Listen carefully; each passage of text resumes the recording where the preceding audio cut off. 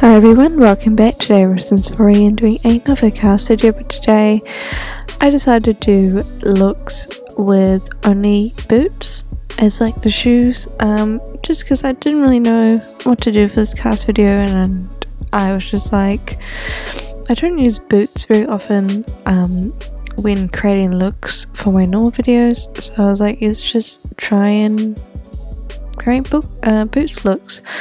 So I ended up doing 8 of them. I started with this green pair. I actually struggled with this first look just because these boots aren't, you know, the greatest looking.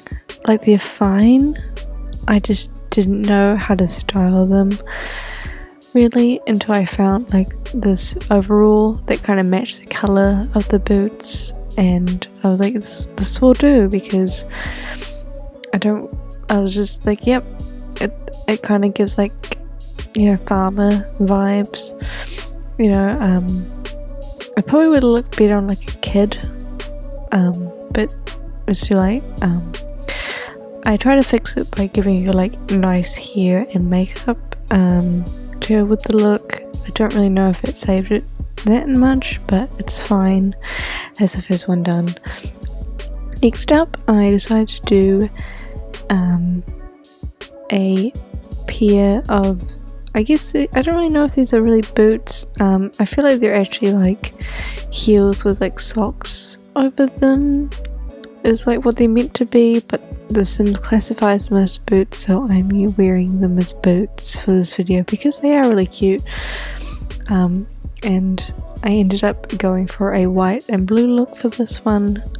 I used a werewolf's top and then a pair of white pants, and to kind of just make it all kind of flow very nicely.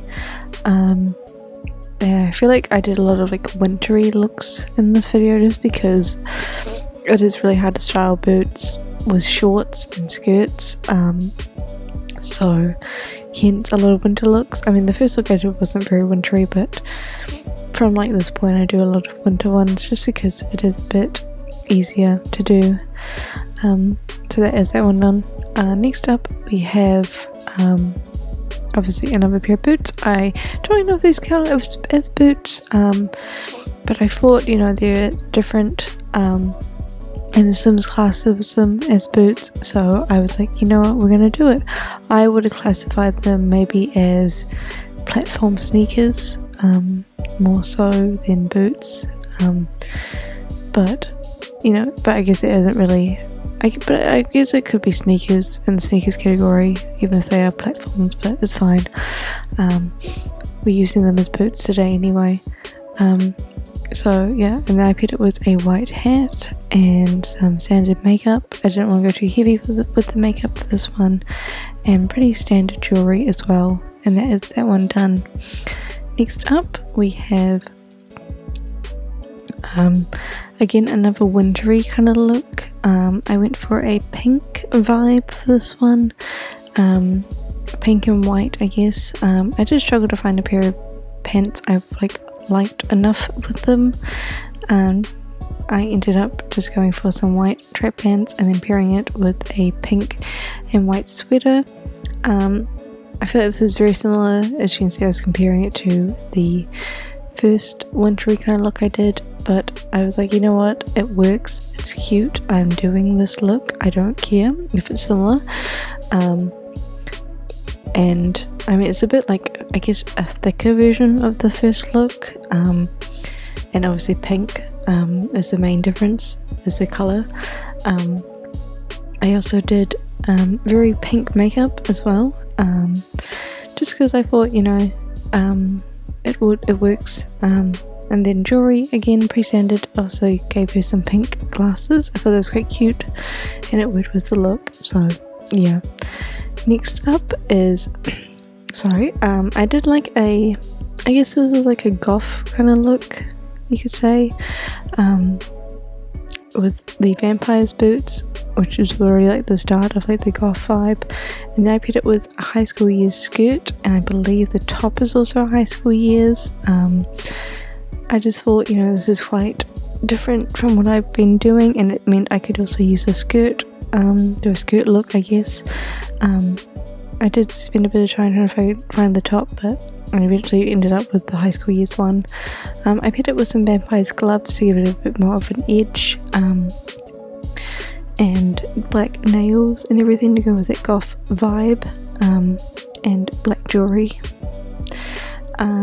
And I gave her a full brim hat, thought it worked with it, standard hair that I thought kind of, you know, made it look a bit better, and very dark makeup to go with the goth theme I was going for at this point, and dark necklaces and everything like that. That is that one done. I was thinking about doing tights, so I also added some tights in there. But yeah, next up is another obviously boots look, as we are already 6 in at this point. I wanted to go for a another kind of wintry look and go for like a brown theme and make it like a little more like I guess more this is like a snowing kind of winter look. Like I feel like the first two are kind of like it's just cold. This one you would probably wear if you were like, let's say if you were in like the snowy escape world, this is something you would wear. And then I did pretty dark makeup again. I thought browns worked with obviously the look because it was a very brown and beige outfit. I paired it with a beige kind of winter hat, and yeah, that is basically it. I just kind of give her some gloves and stuff to go with it, and yeah, that is that one done. Nice and simple, I guess. Next up we've got